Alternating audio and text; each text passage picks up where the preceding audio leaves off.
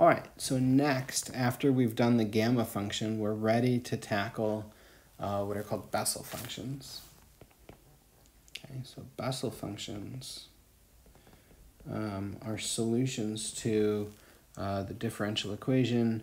Bessel functions, I'm not sure why, but they're denoted j sub a of x and j minus a of x. And these are defined as, this is actually the easiest way to define them. These are defined as solutions to the differential equation x squared y double prime plus xy prime plus quantity x squared minus a squared y equals 0. Okay?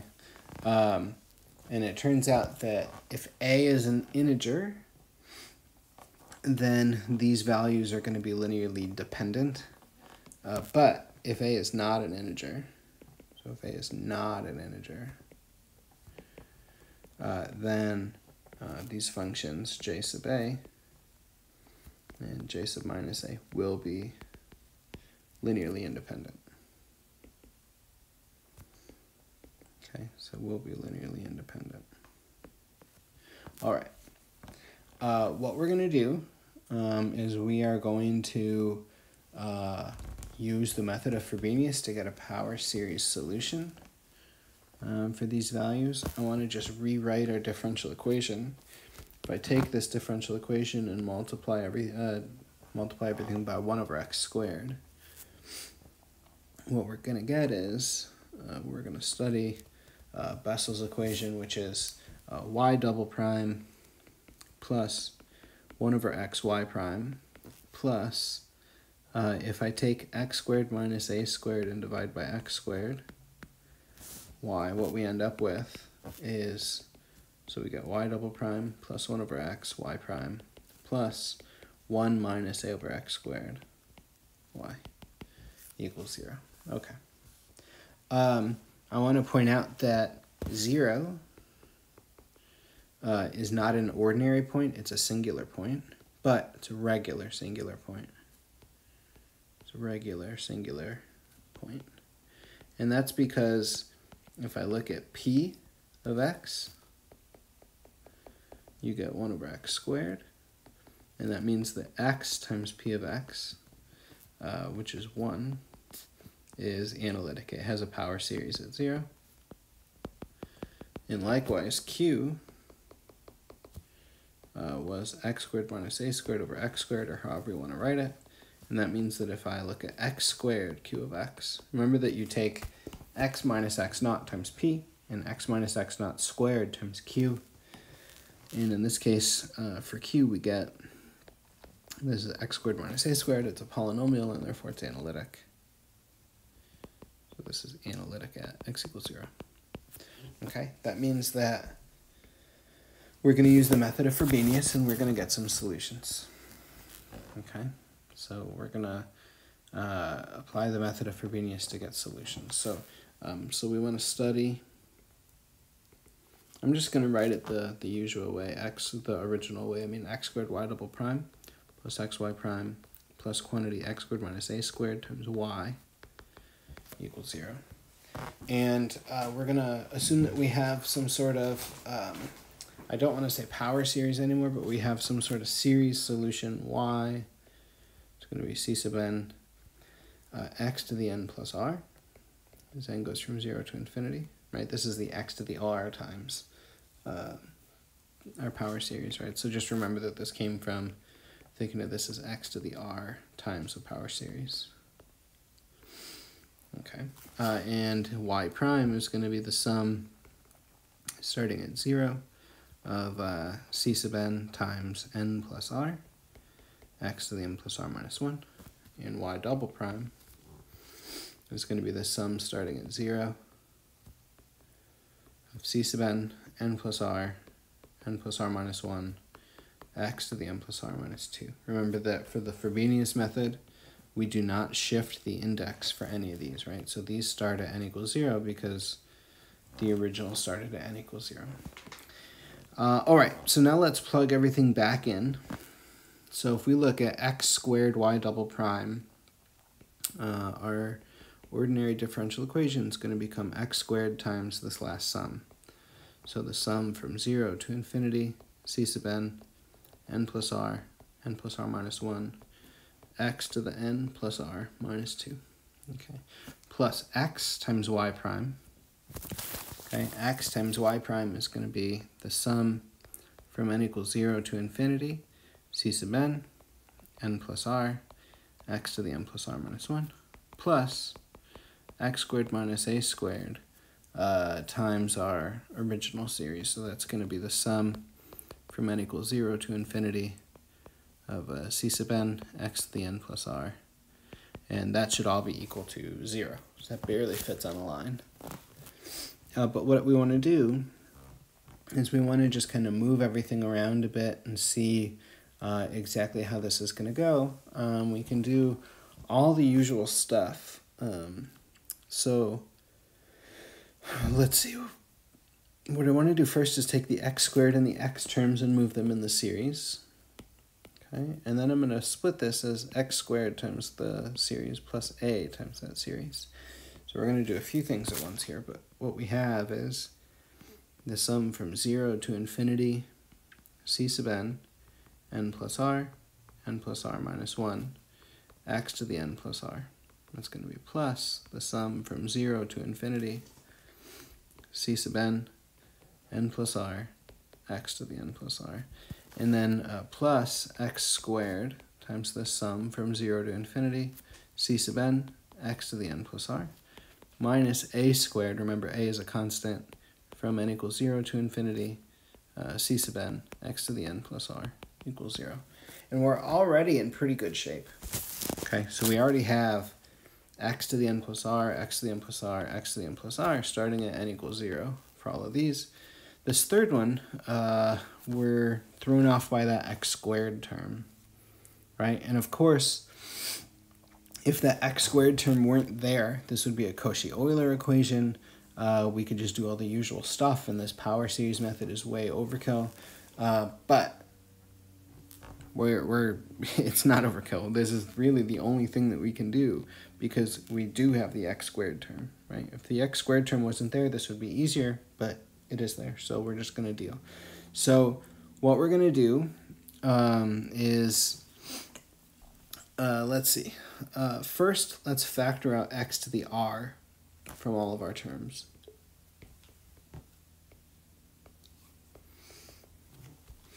So we're going to have x to the r, sum from 0 to infinity, c sub n plus r, n plus r minus 1, x to the n, plus the sum from 0 to infinity, c sub n plus r, x to the n, minus a squared times the sum c sub n, x to the n, from 0 to infinity. And actually, let's move around, a little iPad magic here. Let's move around some stuff. I want this to a squared to be inside the sum. And then finally, we're going to be left with plus c sub n, x to the n plus 2, if we factor out the x to the r, and move the x squared inside. And that's all going to be equal to 0. And again, we can do a few things. Let's take the first 3 terms and write them as a single sum. So this is x to the r. This is going to be the sum as n goes from 0 to infinity of, let's see, we're going to have c sub n plus r times n plus r minus 1, plus c sub n times n plus r, minus a squared c sub n, x to the n. Okay, and then plus our last sum, n equals 0 to infinity, c sub n, x to the n plus 2. And then when n is equal to 0, notice that this will give us a constant term.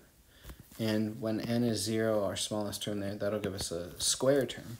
So I'm going to peel off the n equals 0 and n equals 1 term from the first sum. And when n is equal to 0, what we're going to get is we're going to have c0 times, I'm actually just a little bit annoyed by the fact that I didn't factor this. So let me go ahead and factor this. This is just my own little quirk here, but let's just factor out C sub n.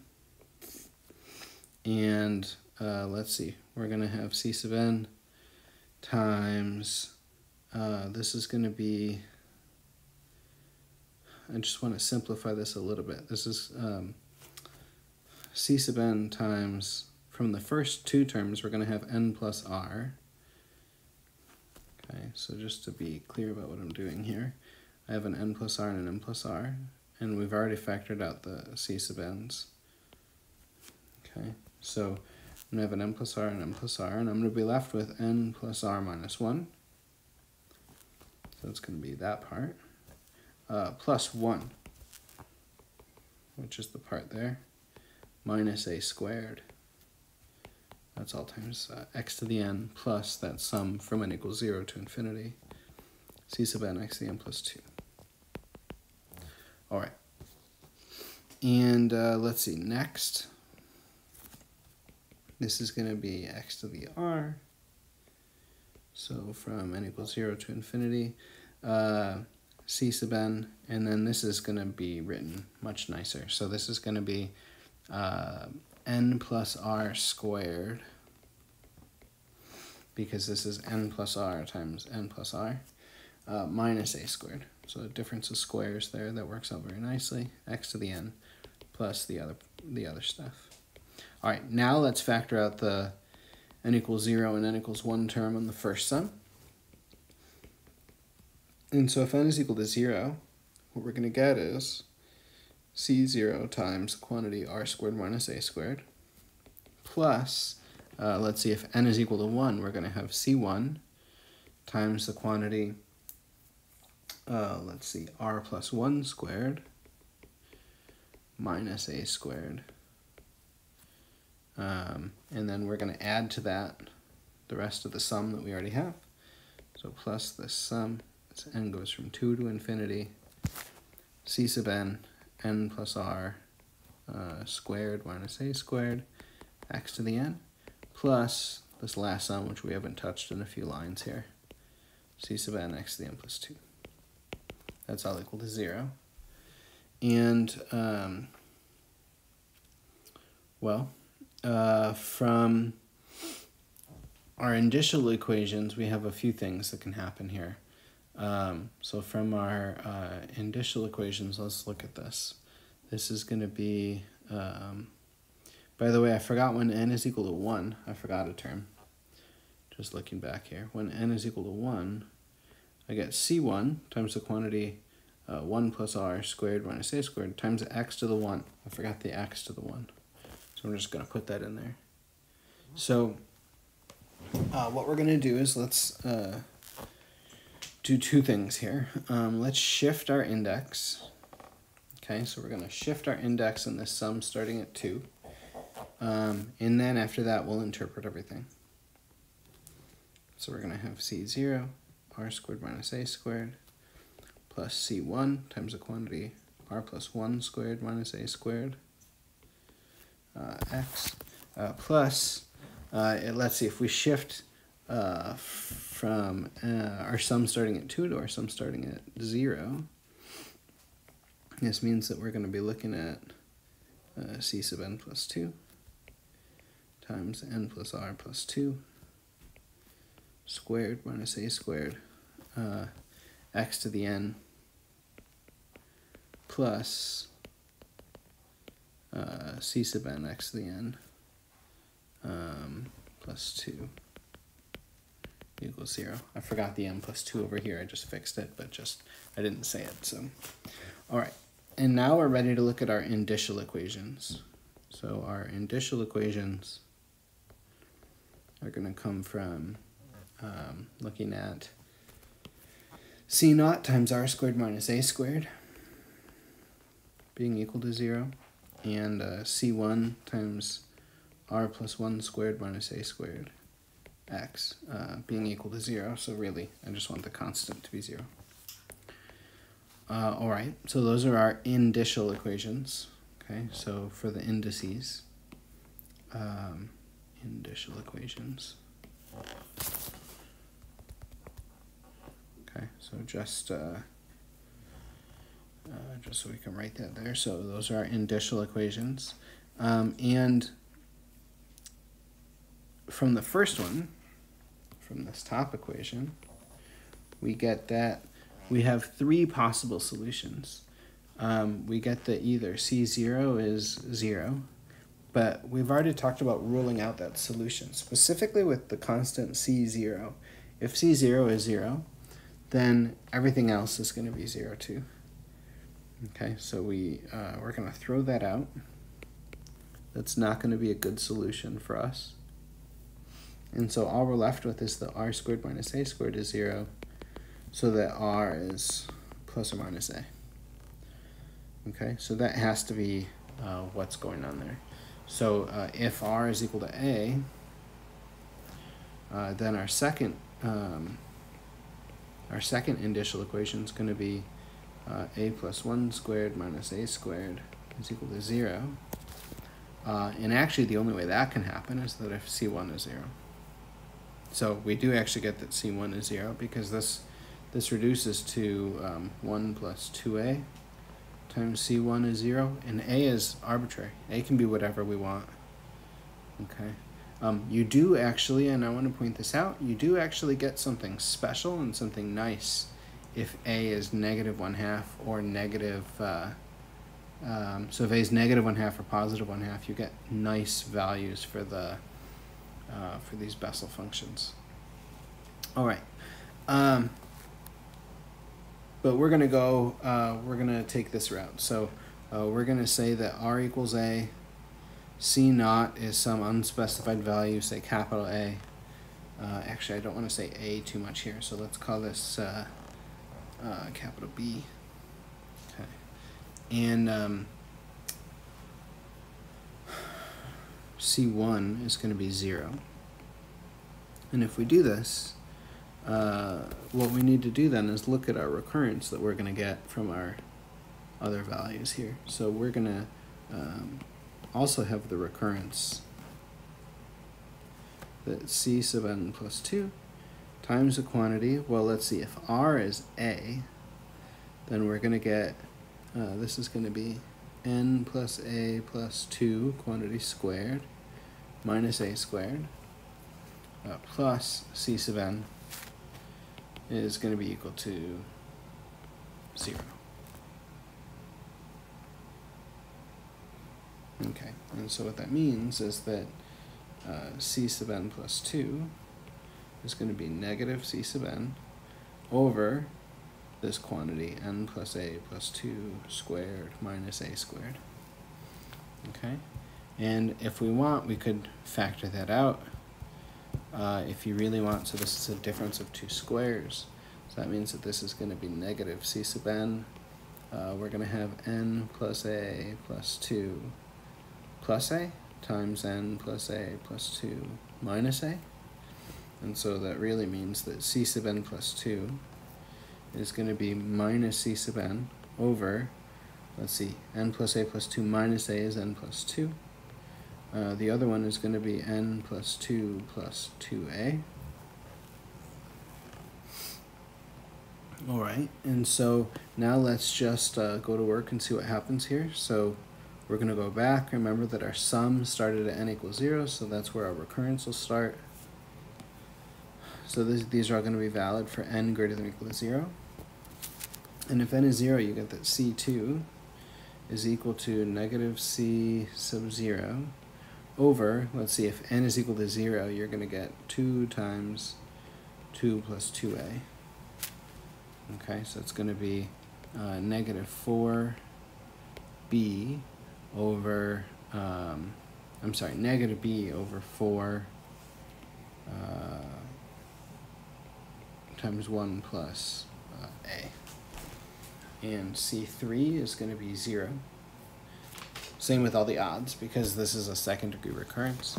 C4, okay, what we're going to get for C4 is we're going to get, let's see, for C4 we're going to get negative C2 over 4 times 4 plus a.